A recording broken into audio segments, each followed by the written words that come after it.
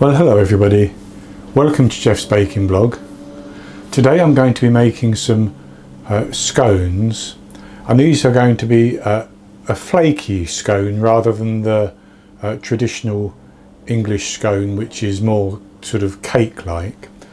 And I got this idea from looking at some videos online of the sort of American type scone, which are normally cut into triangles.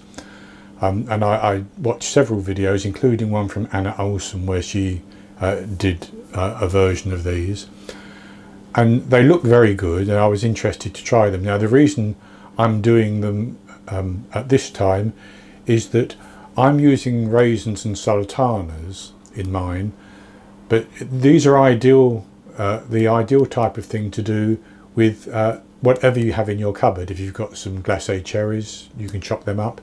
If you've got some nuts or some chocolate chips or whatever you have, even something savoury, some seeds or some herbs and things like that would work quite well. Now, it's quite a simple recipe and it doesn't take too long to do either. And the other advantage for me is that I'm going to make this batch, but I'm going to freeze some of the dough. I'm going to cut the shapes out and freeze some so that I can bake them later, because in our current climate where you can't readily share food, I don't need the number of scones that I could make today. They would not be good by the time I got through eating them all.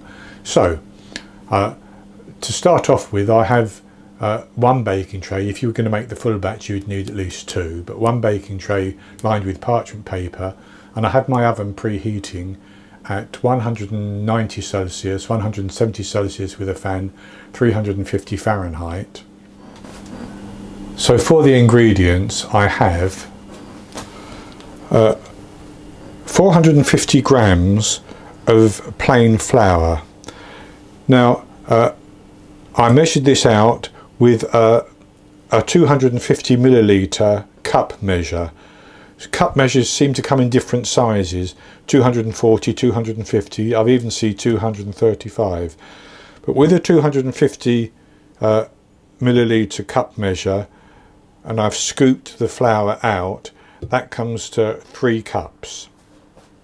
I also have 50 grams, which is a quarter of a cup, of caster sugar. You could use granulated. I have the zest from one orange. I have 4 teaspoons of baking powder, 1 medium egg, which would be large in the USA, and the yolk from another medium egg, again large in the USA, and I'm going to use the white of that egg to brush the top. I also have half a teaspoon of salt, and I have 100 grams, which works out at 2/3 of a cup, of raisins and sultanas. Now, you can use, as I say, whatever you want. My raisins are on the top, the sultanas are on the bottom. And then the other ingredients are in the fridge, and that is 175 milliliters, which is 3/4 of a cup minus 1 teaspoon of milk, and 175 grams of butter, which I've cut into cubes. So the first thing we're going to do is to, I should say the 175 grams of butter works out at about 3/4 of a cup. First thing to do is to put the baking powder and the salt and the sugar and the zest into the flour, and I'm going to mix that around just to get those combined. Now, you could use lemon zest if you wanted to. You don't have to use any zest at all. It's entirely up to you. This is the sort of thing that you can mix and match, basically. So whatever you have in your cupboard or your fridge or whatever, you can put in. So having mixed that together, the next thing I need to do is to cut the butter into that. Now you can do this by rubbing it between your fingers until you have some chunky lumps left, but it's incorporated quite nicely. I'm going to use a pastry cutter, and I want to have some chunks of butter left. I don't want it all to be like fine breadcrumbs.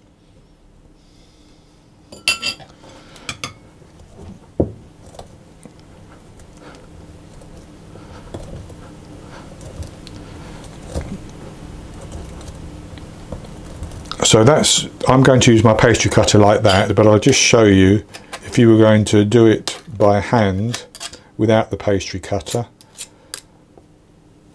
You can cut it between two knives if you want, but you can also just pick it up and rub it between your fingers until it's reduced in size.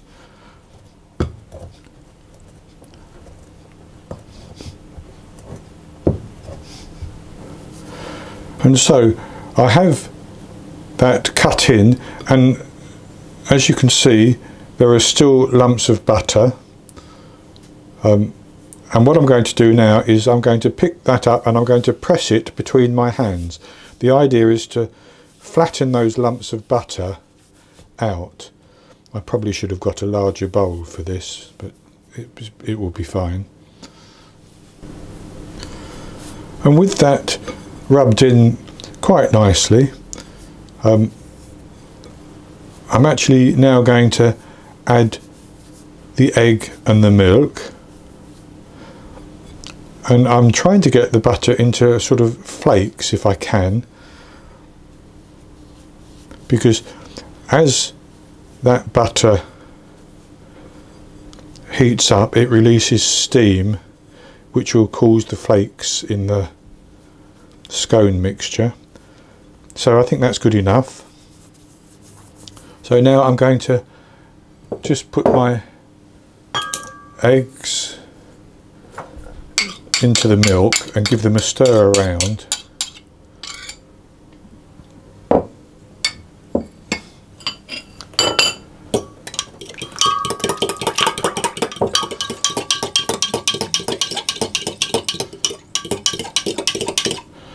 And then I'm going to put that into the flour, and I'm going to use my fork just to stir that around until it starts to come together, but it won't be fully incorporated.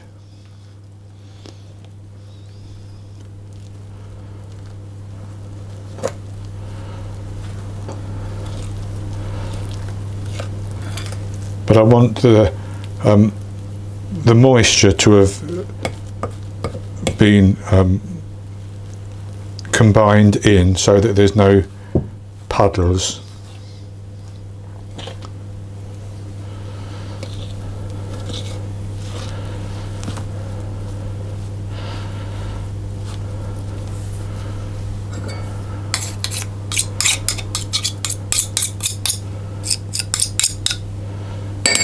And that looks quite good. So what I'm going to do is I'm going to tip that out onto the work surface, and then we'll pull that together.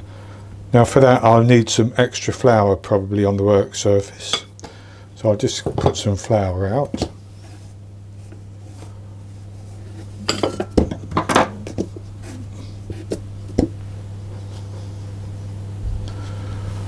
Like that. And I'll tip this out.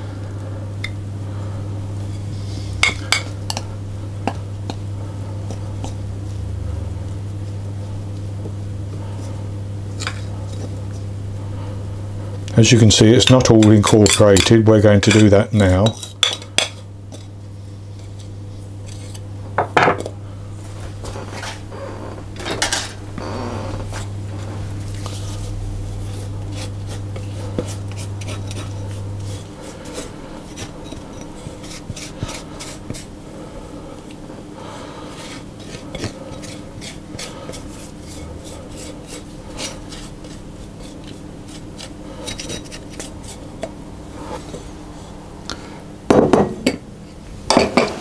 And with that mixture tipped out, we're just going to use the hands to pull it together. Now you can actually just turn it over like that with a bench scraper, and if you turn it over like that, it should help with the layering, I think.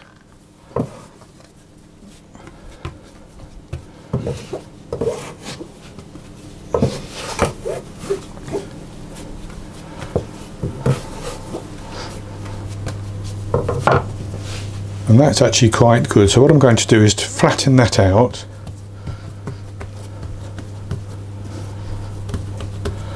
and I'm going to put about half of my dried fruit on the top and turn that over like that.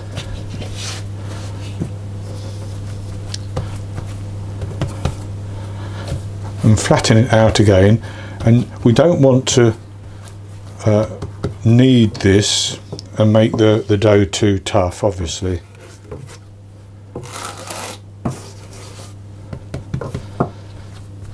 And with that flat again, I'm going to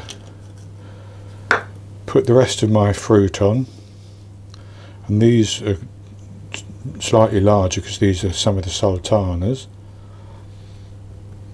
And again, I'm going to fold that over,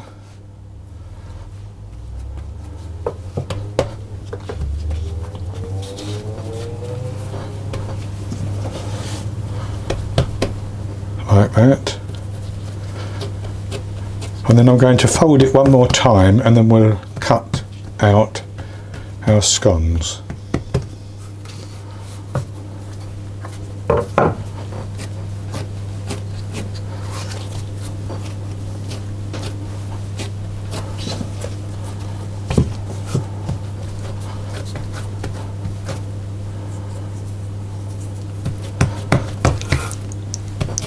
So I'm going to push that down. I'm just going to flour the work surface.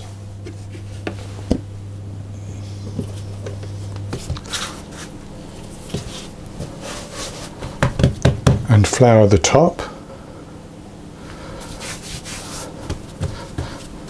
I'm going to push that down like that. I'm going to cut it into two.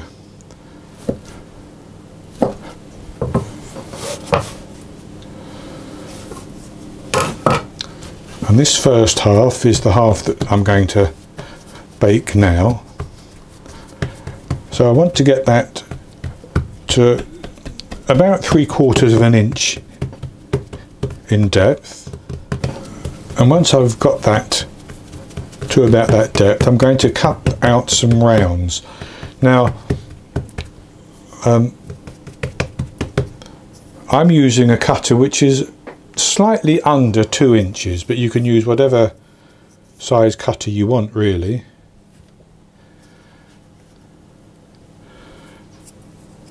And then I'll take that and put it onto my baking tray.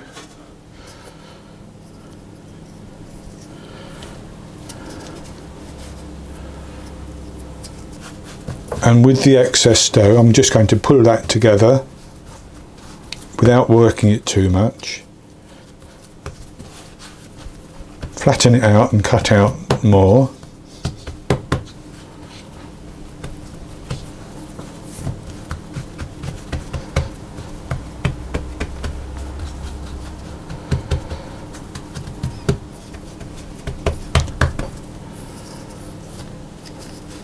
And with the other half of the dough, I'm going to form that into a round.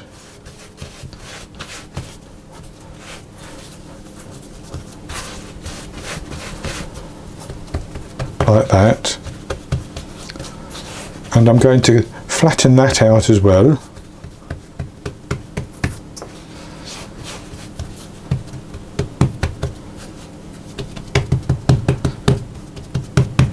And then I'm simply going to cut that into 8 triangles.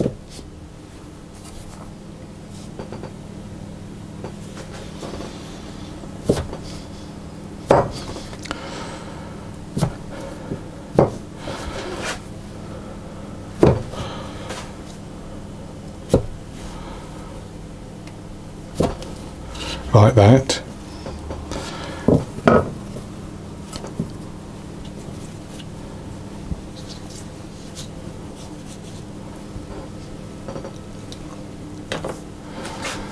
And I'm going to put those into a container, and I'm going to freeze them so I can then bake them in a few days' time.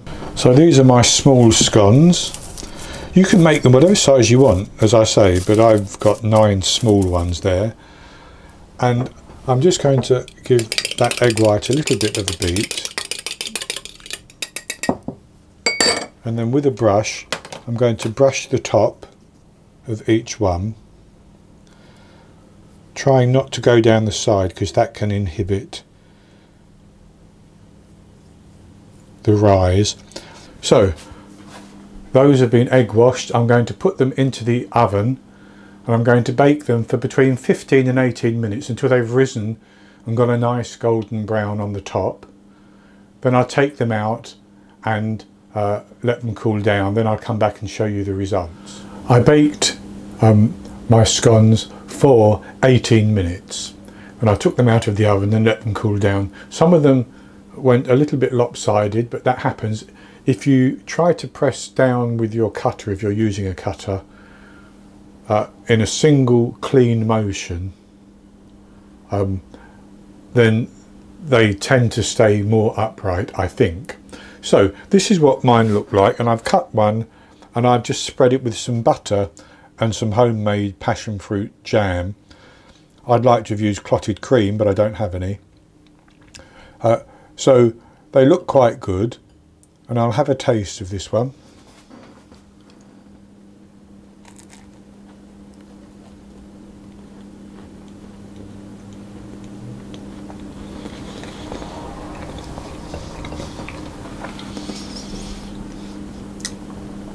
So lovely and soft, and I tasted them by themselves earlier, and I could just get that hint of the lemon zest, and then you've got the raisins or the sultanas or whatever you want to put in, and then it's the butter and the jam actually make these things, or clotted cream if you can get it. So this is a simple recipe. It can be done from start to finish within an hour, and as I have said, you can actually bake all of them if you have enough people to eat them, or you can bake as many as you want and freeze the rest and bake them 1, 2, 3, 4 at a time as you wish. So I hope you've enjoyed this recipe, and if you have, please give me the thumbs up below the video and click to subscribe to my YouTube channel. In the top right hand corner of the screen there will be an eye that you can click on, which will take you to a link for this recipe, and I'll put a link below the video as well. And I'll be back with another recipe in the very near future, so until then, happy baking.